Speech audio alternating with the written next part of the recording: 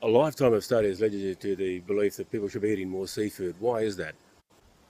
The brain first evolved in the sea 500 million years ago, okay? It used marine nutrients for its construction and function. It still uses exactly the same nutrients today. That's why. And the marine food chain is still the richest source on the planet for these things. Very simple. And you're seeing that the health issues related to the brain are certainly a rising health problem. Well, there's two things. Firstly, that the studies that have been done, for example, on fish oils have shown very conclusively that they're powerfully protective against sudden death from heart disease. Now, the brain requires good blood vessels, and particularly when it's developing, it requires good blood flow. Placenta's just processing great lakes of blood. And so the prediction was that we made in 1972 that if the blood vessels were under attack as signaled by heart disease, then brain would be next. And this is precisely what is happening. And what's the scale of the problem we're seeing now in Europe? Well, the scale is that the cost of brain disorders at 2004 prices is 386 billion euros for the 25 member states. Now, heart disease, which used to be the #1 cost and the burden of ill health, is at 17%. But brain disorders have risen, shot up to take over at 25%. That's a quarter of the whole budget. And if brain disorders rise as heart disease did last century, well, we're in for serious trouble unless we take action.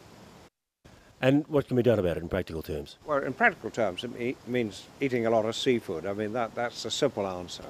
But I think there's more to it than that, because the availability of seafood, people claim at any rate, is on a sort of a diminishing slope. And I think we've really got to take seriously the idea of agriculturalizing the oceans. At the moment, people, the way the fishing industry goes about the oceans has a sort of a 100,000-year-old ancestry. It dates back to the days of hunting and gathering 100,000 years ago. So I mean, we've got to get our act together. Come on, this is the 21st century.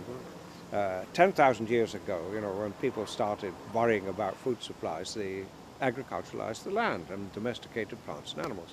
It's about time we did something similar with the oceans. And how can you imagine that would come about? Well, I mean, people are involved in aquaculture, but aquaculture is only one aspect of it, because it's a kind of, you're using byproducts of the marine food chain and sometimes stuff from the land to feed the animals on. But there are aspects of aquaculture which are quite natural in the sense of mussel farming, in which you don't actually need to feed the mussels. You just give them a haven and let them grow. The same with oysters. And much the same can be done with lobsters and crayfish, or what you call bugs, or whatever it is. But also there's a whole scenario out there. If you read Jules Verne about the way in which if you look at the ocean just flying into this place, you see under there sort of dark patches where there's things growing. That's where all the fish are, because they're eating it. You've just got to encourage the development of that growth, so you get really good expansion of the primary products of the ocean, and then you start the marine food chain taking off in a much more earnest way than it is at the moment. Omega-3, iodine, what other trace elements in fish? Excuse me. Well, in particular selenium, zinc, copper and manganese. Now these are used in various aspects of biology, and particularly in the antioxidant defense systems. You can't build at your own.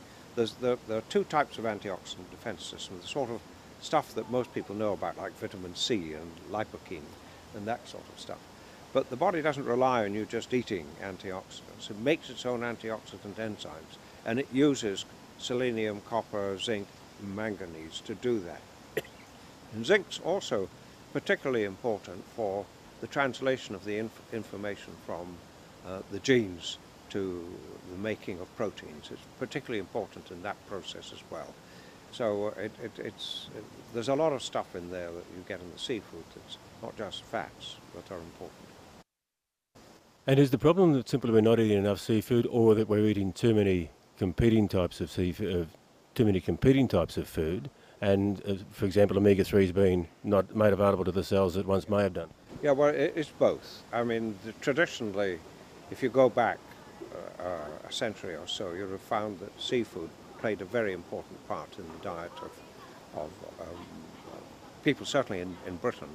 And, you know, when Cook came out here, this place was just swarming in seafood.